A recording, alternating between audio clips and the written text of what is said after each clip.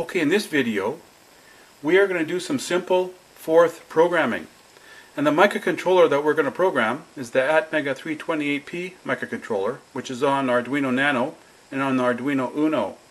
Now, a viewer of my channel has taken the time and effort to learn how to program in Forth, and he's built his first project. It involves software and hardware, and he's started his own YouTube channel, and he describes his project on his YouTube channel, and I'll put a link in the description box. So his project is a water alarm, a water detection alarm for an RV. So it's a good example to see how you could start programming in Forth. So all you need to start is Arduino Uno or Nano and a USB cable and some way to program a hex file into the microcontroller. Okay, this is my setup to program a hex file into the Arduino Nano. So I have an AVRISP Mark II programmer, and this is an original programmer from Atmel, which they have discontinued, but you could get knockoffs online. So this USB cable connects up to the computer, which is running AVRstudio. Then I have a 6-conductor cable, ribbon cable, plugged into the ICSP connector on the Nano. It's a 6-pin connector. And this USB connector is supplying power to the Nano, because this programmer does not supply power to the Nano. So you have this plugged in, we run AVRstudio, we go to Tools and AVR Programmer, and there we could upload a hex file, and the hex file is called interactive Arduino.hex. So it's IA.hex, and that's the file we upload to run the Forth operating system. Now these programmers are getting harder to get, so the ones that we could get now are called USBasp, and SparkFun makes one, and if you go to Banggood, there's a few out from China. So I'm going to be looking at those because they're easier to get to upload a hex file into the Arduino Nano. Okay, here's the USBasp programmer, which we could use to upload a hex file into the Nano. And it comes with a 10-pin JTAG connector with a 10-pin ribbon cable, but we only need 6 wires to program the Nano. So it comes with a little adapter. So it's a 10-pin to 6-pin, and with the ground on the top, it plugs in this direction, like that. So now we could run some software called AVRdude, and we could program a hex file into the Arduino Nano. Now AVRdude is a command line program, but there's a GUI version called AVRdudess, so we could use that to upload a hex file into the Arduino Nano. Okay, now to program a hex file into the microcontroller using the USBasp programmer, we have to download some software from the internet. It's called AVRdudess. So search online for AVRdudess and download the file into your computer. And then we take our 6-pin adapter and we plug it in to the microcontroller. And then we take our programmer and we plug that into our computer USB port. And you can see it's powering up the Nano. So the programmer actually applies power to the Nano. So now we could run AVRdudess and we could upload a hex file into the microcontroller. Okay, I have AVRdudess up and running on my computer. So the first thing we have to do, we have to select a USBasp programmer. So if we go to the very top where it says Programmer, and we do the pull down menu, now these are all the programmers that AVRdudess supports. And if we go almost to the bottom, we could select USBasp. Now the port, we select USB, and we go over to MCU, and we hit Detect. You see at the bottom output screen, it has detected the ATmega 328P microcontroller. So now we know it's communicating with the microcontroller.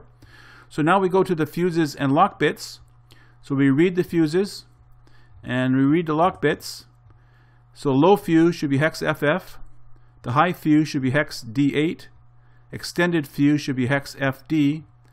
And the lock bits should be hex FF. Now if you don't get those values, you can write them in the text box and then hit the right button for the lock bits and the right button for the fuses. So now next we have to upload the hex file. So we go up to Flash and we hit our browse button and we find our hex file on our computer. And you can see there I have IA.hex. That's my interactive Arduino. So we go to Write, we select Write, and we go down to Program. So now it's starting to write the hex file into the microcontroller, and after it's finished writing, it's going to read the microcontroller and do a verify. So right now it's writing, Now it's reading, now it's verifying the flash. And there it's done. So it's verified and it's done. So now interactive Arduino is running on my microcontroller. Okay, if you have AVRdudess up and running on your computer and it does not see the programmer and will not detect the microcontroller, you probably have a USB driver problem. So go online and search for Zadig, Z-A-D-I-G, download the software, and that will let you install a USB driver so AVRdudess can communicate with the programmer. Okay, I have Zadig up and running on my computer. And if we go up to Options and select List All Devices, and look at the devices, and we go down to see USB ASP. So now we could load some drivers. So if you're running Windows 8 or Windows 7, then I would use this driver, lib USB-Win32. And if you're using Windows 10, then I would use this driver, lib USB-K. And then hit Replace Driver, and it will load the driver into your computer. And then you'll be able to communicate with your programmer. Okay, I have interactive Arduino up and running on the Nano. Now you just have to load that hex file in once, because on board there's an interpreter, compiler, and programmer. So all we need now is a USB connection to our computer and a serial terminal program like TerraTerm, and we can start programming. So our first lesson will be to activate the LED on board the Nano, which is on pin 13. So I'll type on the keyboard pin 13 high. You see the LED comes on. And if I type pin 13 low, LED goes off. If I go blink, LED will blink, and any key will shut it off. I could also turn on the LED by typing LED on, and to turn it off, LED off. That's a very simple programming. So we'll have a look how we could do that. Okay, I have TerraTerm up and running on my computer, and it's connected to my Nano. So I'll press the reset button on the Nano, and there's my hello screen, interactive Arduino. And if I hit enter on the keyboard, I get an OK prompt. So the first word we'll execute is .pins, which will give us the configuration of all the pins. So that's the layout basically of the Arduino Nano. The pins are on the perimeter of the module. And you can see pin 13 is configured as an input, because on reset all the GPIO pins are configured as inputs. So to turn on the LED on pin 13, we have to configure it as an output. So I'll do that.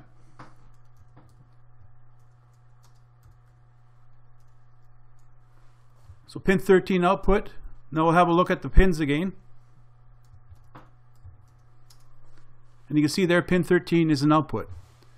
So we just type pin 13 high.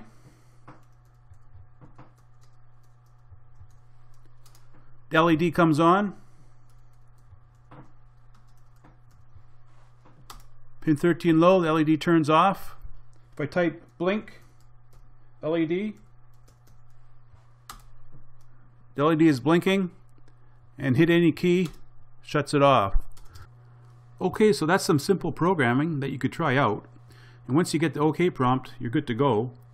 Now the Atmega 328P microcontroller has 3 GPIO ports on the chip. That's port B, port C, and port D.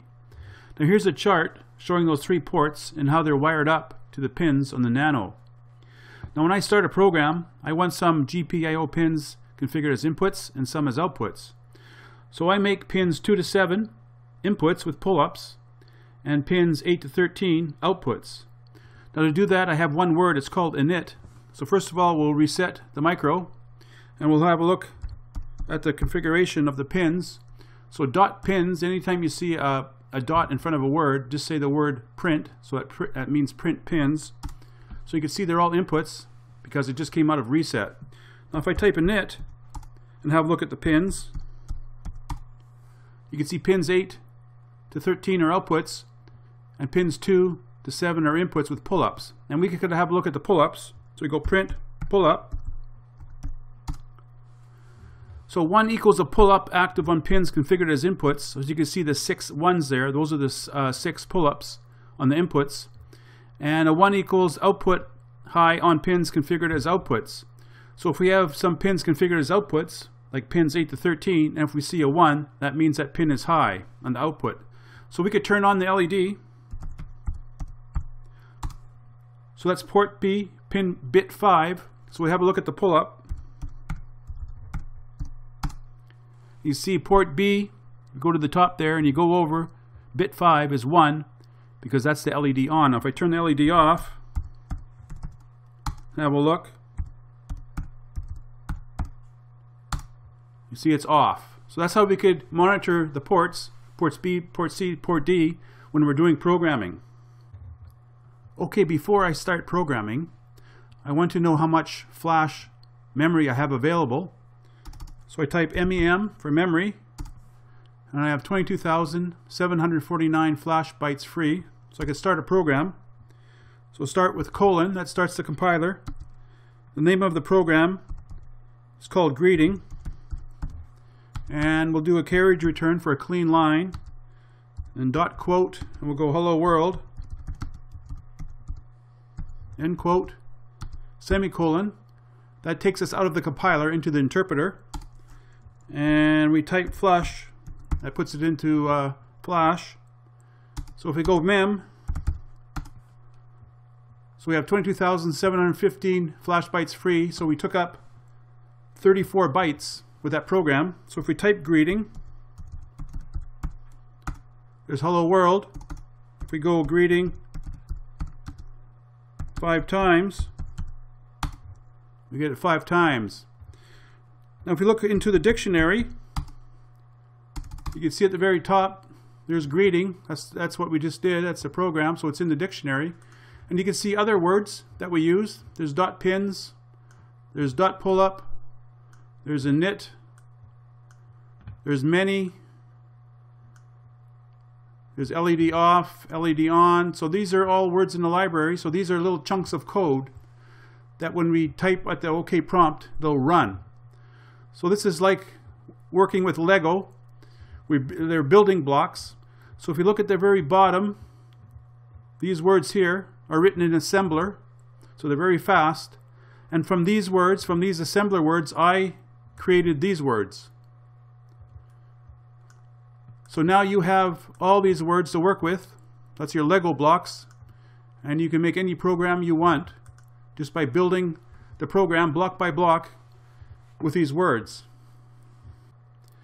Now if we read a program, and here's an example, it's called wigwag.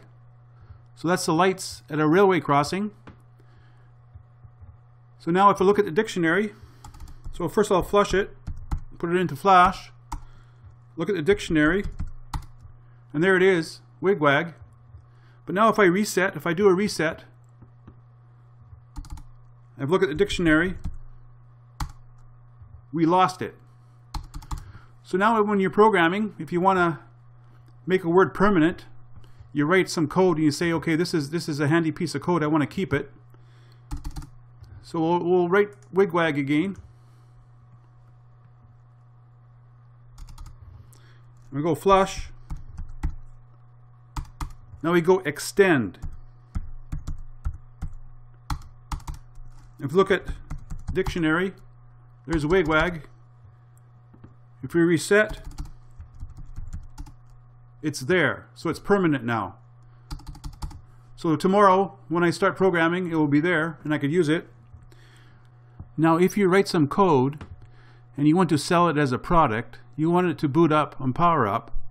So we could do that. It's called turnkey. And we'll do that with the program wigwag. So if you look in the dictionary, you can see we have wigwag there. So we'll make that turnkey so it'll run on boot up. So we take the execution address of wigwag and we put it into the boot vector.